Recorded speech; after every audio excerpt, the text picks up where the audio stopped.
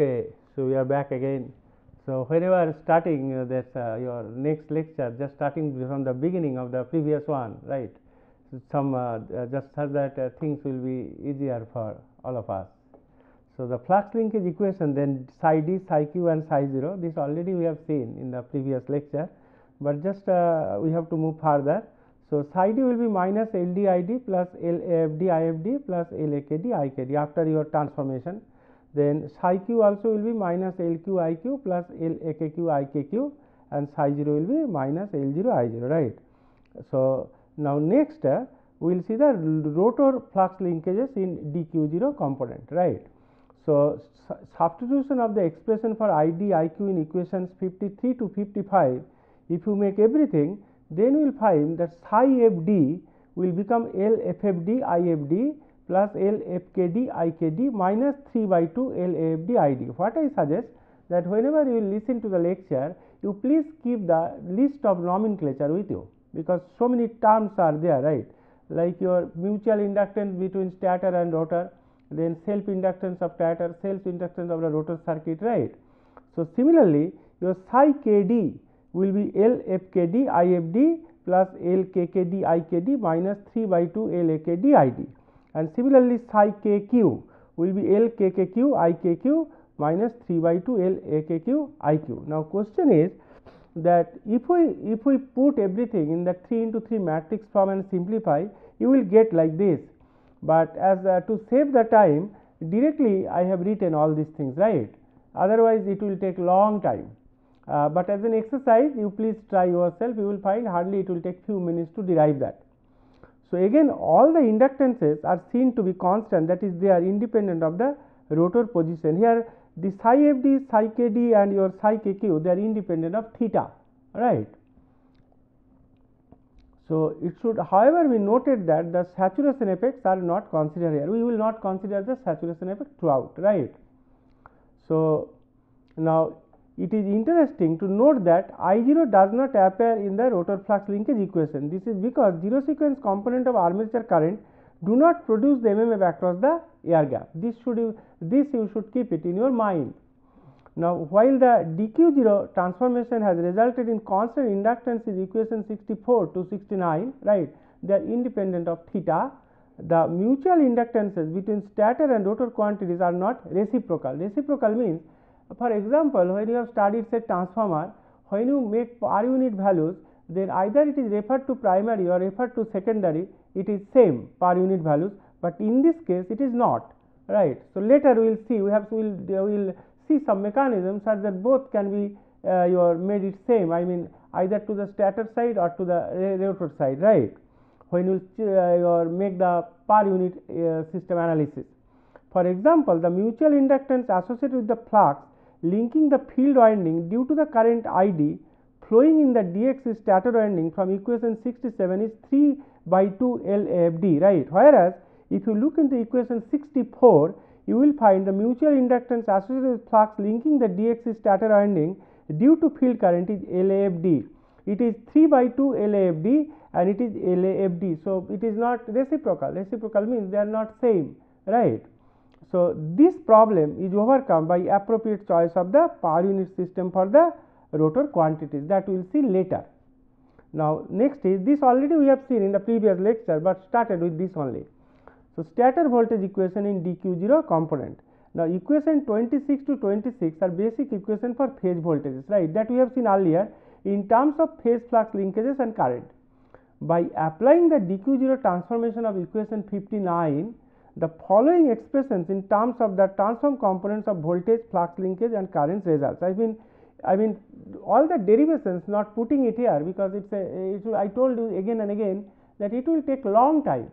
I suggest you try to make yourself, and certain things you should keep it in your mind. For example, this you should keep it in your mind. For example, then in this case what will happen, ed will become p psi d minus psi q p theta minus ra id, right. So this is p is d dt, so it is d of dt psi d, right. So this is later it is explained, this is actually one term called your transformer induced voltage. This is p theta, that is d theta by dt, that is speed voltages, right. And similarly eq is p psi q plus psi d p theta minus ra iq, and E0 will be P psi 0 minus Ra into I0. This is equal to 70, 71 and 72. This is actually, keep it in your mind, but try to derive of your own. All derivations are not given here because it will consume then many hours, right. So, the angle theta as defined in figure 9, earlier I told you, right, and you see the figure 9 also, everything is drawn there, that angle between the axis of phase A and the d axis, the term phi theta in the above equation actually it represent, I will come to that, right, that the angular velocity omega of the rotor, that is d theta upon dt is equal to omega r, and omega r will be basically omega s because it is a synchronous machine, right.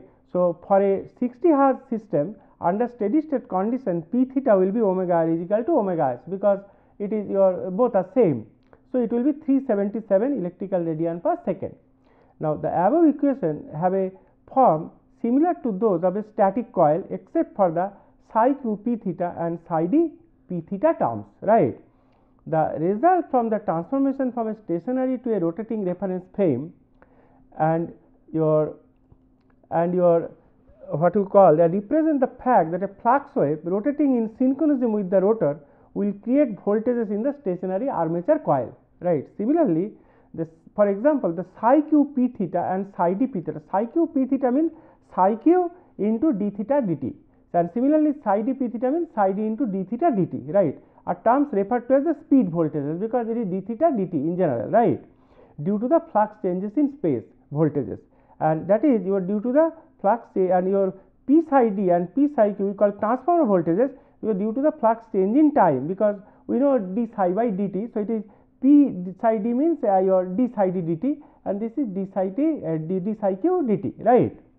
So, the speed voltage terms are the dominant components of the stator voltage, that is d theta by dt term.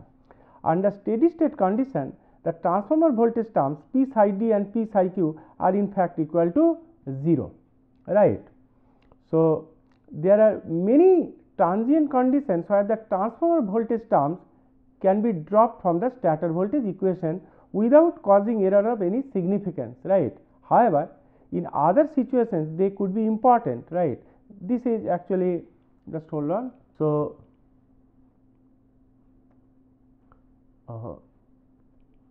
just hold on. So, in this case what happened that however, in other situations that's this is something written section 3.7 5.1, it is not for you, right. Now the signs associated with the speed voltage terms in equation 70 and 71 are related to the sign conventions assumed for the voltage and flux linkage relationship and to the assumed relative position of d and q axis, right. We have seen the q axis actually leading the d axis by 90 degree. The voltage EQ in the q axis is induced by the flux in the d axis, right.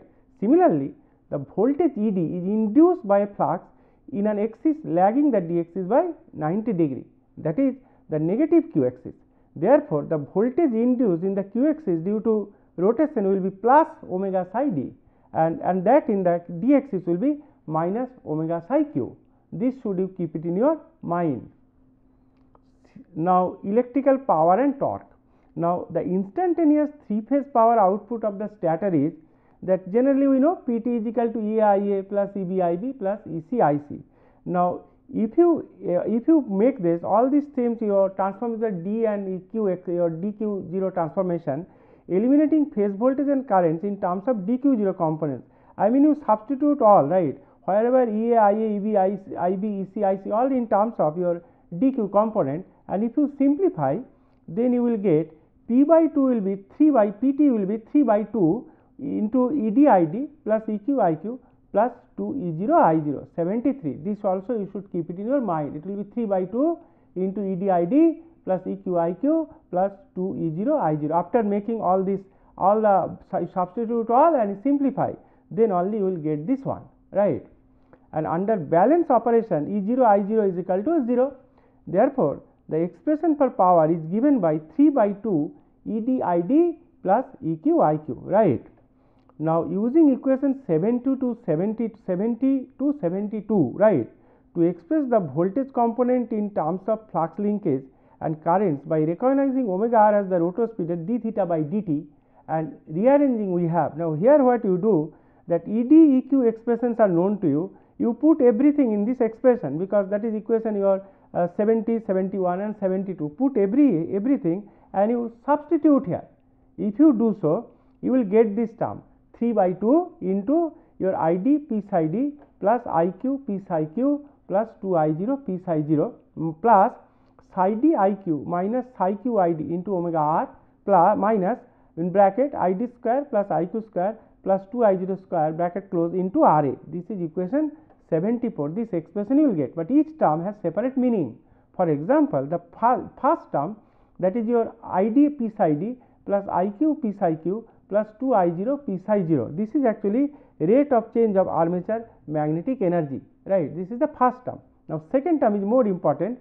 Second term is psi d Iq minus psi q Id into omega r. This is actually, second term is the power transferred across the air gap. This term is the power transfer, your transform across the air gap. And third one, that is Id square plus Iq square plus 2I0 square into Ra.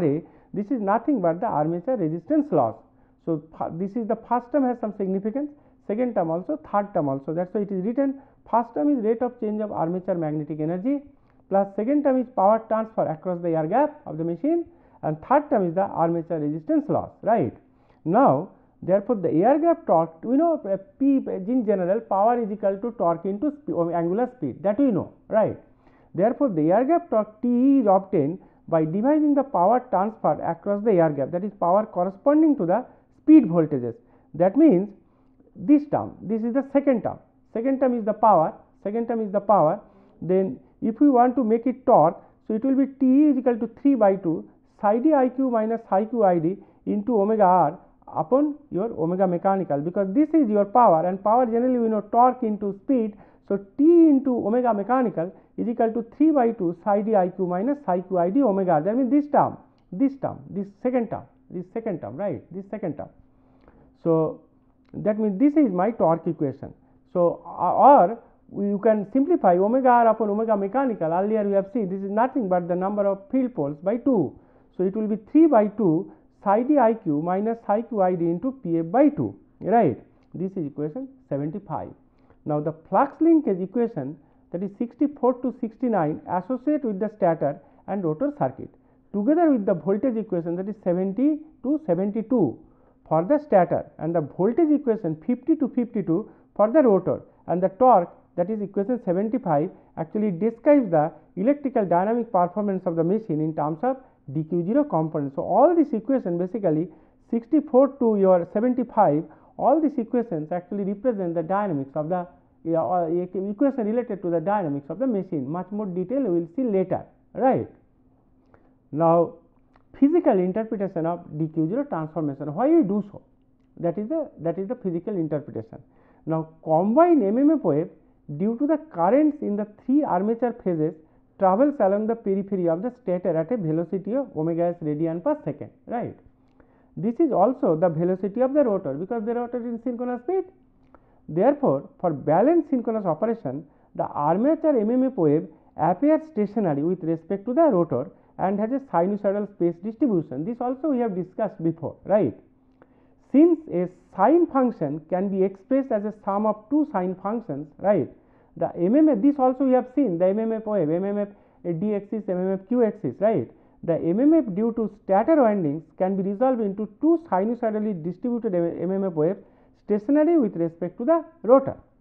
So, the one has its peak over the d axis and the other has its peak over the q axis. This diagram we have seen earlier also, right.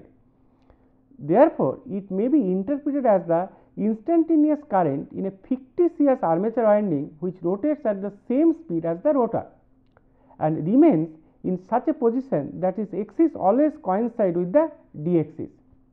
The value of the current in this winding is such that it results in the same MMF on the d axis as do actual phase current flowing in the armature windings. A similar interpretation applies also to IQ, except that it acts on the q axis instead of the d axis. This certain thing, this is the physical interpretation. The MMFs due to Id and Iq are stationary with respect to the rotor, right, and act on paths of constant permeance. Therefore, your corresponding your inductances LD and LQ, that is D axis and Q axis, are constant. For balanced steady state conditions, the phase currents may be written as follows, right? We can write IA is equal to Im sin omega st plus phi, IB is equal to Im sin omega st plus phi minus 2 pi by 3, and IC is equal to Im sin omega st plus phi plus 2 pi by 3. This is 76, this is 77, and this is 78, right? Now, we know omega s is equal to 2 pi f, that is that angular frequency of the stator current, right? Using the dq0 transformation, so this one, if you go for a dq0 transformation, then this equation id can be written as Im sin omega st plus phi minus theta, because here also your omega st plus phi, right? Now, when you go for dq transformation, id will be Im sin omega st plus phi minus theta. Similarly, iq will be minus Im cos omega st plus phi minus theta. This is equation 80, and I0 will be 0, that is equation 81. Now, we know that because your what you call machine rotates in synchronous speed, so basically theta is equal to omega rt is equal to omega st. That means for synchronous operation, the rotor speed omega is equal to the angular frequency omega of the stator current, right? Same thing. Therefore, theta is equal to omega rt is equal to omega st. That means here if you put theta is equal to omega st, theta is equal to omega st, then omega st will be cancelled, only sin phi will be there and cos phi will be there. So, id is equal to Im sin phi, so it is a constant, and similarly iq is equal to minus Im cos phi, that is also constant, as if they are DC current, right? For balanced steady operation, id and iq are constant, right? So, in other words, alternating phase current in the ABC reference frame appear as direct currents in the dq0 reference frame, right? This is that physical interpretation of your dq0 transformation, right? Now, the dq0 transformation may be viewed as a means of referring the stator quantities to the rotor side. This is advantageous to referring secondary side quantities in a transformer to the primary side by means of the trans ratio. So, the inverse transformation, that is equation 60, can similarly be viewed as a referring to the rotor quantities to the stator side, right? The analysis of synchronous machine equations in terms of dq0 variables is considerably simpler than the terms of phase quantities in the following reasons. Some advantages are there for dq0 transformation. First one is the dynamic performance equation have constant inductances. This is the major advantage, right? Next is for balanced condition, zero sequence quantities disappear, right? For balanced steady state operation, the stator quantities have constant values. For other modes of operation, they may vary with time, and stability studies involve your slow variations having frequencies below your 2 or 3 Hz, right? And fourth one, the parameters associated with D and Q axis may be directly measured from your terminal test, right? So, these are the 4 major advantages for dq0 transformation. Next is the power unit representation. In power system analysis, you have already studied the power unit representation, right? But here for synchronous machine, although we will follow the same thing, but power unit representation will be slightly different, right? And wholeheartedly we will try to understand this. Certain things I will tell you, certain things small derivation I will leave up to you also to save some time, but just see how things are, the power unit representation. Now, your quantity in power unit can be defined as actual quantity by base value of the quantity, this you know. Now, power unit system for the stator quantities, right? Now, let us choose the following quantities for stator denoted by subscript S, right? So, we have to choose some your what you call your base quantities. For example, ES base, this is actually peak value of rated line to neutral voltage in volt, right? Then IS base, it is peak value of rated line current, that is ampere, and F base, that is rated frequency in hertz, right? So, this base value. Now, the base values of the remaining quantities are automatically set and depend on the above as follows. For example, omega base, here also we need some omega base, it will be 2 pi F base, that is electrical radian per second. then omega mechanical base, right, that is omega base into 2 by field poles, right, Pf. So, that is your mechanical radian per second. Now, if it is so, then Zs base will be now Es base upon Is base. That basically Z is equal to V by I, you know. So, Zs base is equal to Es base upon Is base. This is ohm, right. Now, Ls base will be your Zs base upon omega base Henrys, right. So, actually when you find out, actually we are going to making the base quantities, when you try to find out say reactance of a line, right, you have to do, we make L omega, right, L omega is the reactance. So, here also if you multiply Ls base and omega base, that actually in per unit we want to represent. So, we represent Ls base and into omega base is equal to Zs base, right. Instead of your reactance type, this is actually Zs base, right. Dimensionally you have to see the correct thing. So, Ls base will be Zs base upon omega base. This is in Henrys. Now, psi s base, that is the flux linkages. We know psi is equal to Li, right. That means psi s base will be Ls base into Is base, right. And this is your Ls base, and another thing is that can be written as Es base upon omega s base, right. So, this is also your known to you, right, because you know E is equal to your d psi by dt in general dimension wise, right. So, this one we make Es base upon omega s base. So, Ls base into Is base is equal to Es base upon omega. This is Weber turns, right. Now next is 3-phase volt ampere base. So, 3-phase volt ampere base means we will take 3 into E RMS base into I RMS base, that is the RMS value of the voltage and RMS value of the current. This is capital E RMS, right. So, this can be written as 3 into E RMS base will be Es base upon root 2, because we have chosen this your Es base the peak value of the rated line to neutral voltage. Similarly, for the current, peak value of rated line current. So, when you take capital E RMS, right. So, basically this is this E RMS base we can write Es base upon root 2, and I RMS we could write Is base upon root 2. So, root 2 will be 2. So, 2 will be your what you call, it will be then 3 by 2 Es base into Is base volt ampere. This is your 3-phase volt ampere base, right. Now, torque base, we know torque base is equal to, in general we know power is equal to speed into torque, right, but we are trying to represent the base quantities. So, torque base will be 3-phase volt ampere base divided by omega mechanical base, right.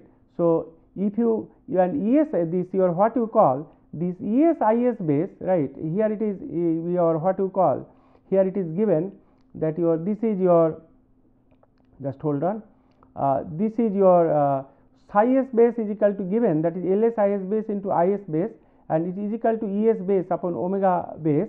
So, here also when you write torque is equal to your 3-phase Va base by omega mechanical base. So, in this case this 3-phase volt ampere base is 3 by 2 Es base Is base. You substitute here 3 by 2 Es base Is base, and this is your omega mechanical base. Just simplify this one, you will get 3 by 2 Pf by 2 psi s base into Is base, that is Newton your meters, right. So, here already it is given, something is given that your what you call psi s base is equal to Ls base, Is base, everything is given, right.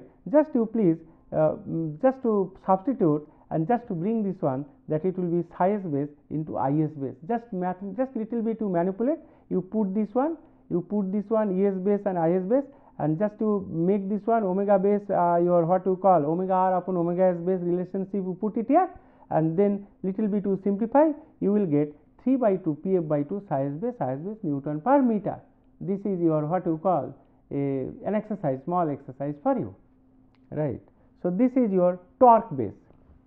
Next is per unit stator voltage equation. We will come now. After making all this small thing, we will come to this one. So, from equation 70, this is the equation, Ed is equal to P psi d minus psi q omega r minus RAID. Now, we have to make the per unit stator voltage equation, right. We have to convert it. So, what you can do is dividing throughout by Es base and noting that Es base is equal to Is base into Zs base is equal to omega a base into psi s base. So, if you divide both sides Ed by Es base, so this side also you can divide both sides, that Es base is equal to know that Is base Zs base. So, that is your what you call that this is my p psi d. So, both sides we are dividing by Es base. So, Ed by Es base, then this term when you are taking p psi d, we are making it as Is base your what you call omega base, then psi s base. So, this term divided by omega s base, here I have made missed s here, right. So, your this thing is omega s base psi s base, and for the second term psi q omega, here also we are making psi s base omega s base, and last term it is a voltage drop RAID, right. What we are doing is we are making your ZS base IS base, because ES base is equal to ZS base. So, this term also ES base, this term also ES base, but we have to make it per unit form, and this relationship we are using, right. So, with this if you do so, then what we will see? We will see that this ED upon ES base, now ED upon it is a per unit, so we are making ED bar. So, this is actually ED bar. After making all the per units, again we will remove the bar, and from that onwards we will understandable that everything is in per unit, that I will tell you later, ED bar, and this is your psi d upon psi s base. So, this is psi d bar, P into psi d bar then, right, and into 1 upon omega base, and this one psi q upon psi s base, this is basically psi q bar, and omega r upon omega s base, that is basically omega r bar, and this one minus RA upon ZS base. So, per unit, so RA per unit is RA bar, and ID upon IS base, this is ID bar.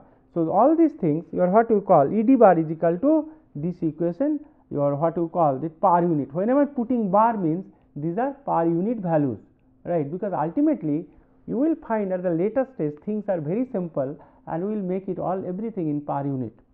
The unit of time in the above equation is second, right, but most in literature also you will find we generally use time in second, but I will show you if you want per unit also time can be represented by per unit time, right.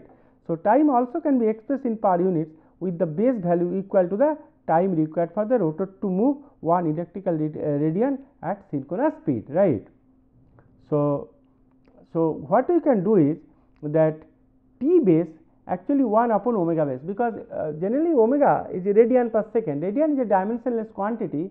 So, it is radian per second. So, T base you will take omega 1 upon omega base, that is nothing but your second, right, that is 1 upon 2 pi f base, right. This is equation 84. With the time in per unit, equation 83, it may be written as ED bar is equal to P bar psi d bar minus psi q bar omega r minus RA bar ID bar. Even time also P bar P is ddt, that is also you are converting in per unit. How I will show you next lecture I am coming back. Okay, thank you very much. We will be back.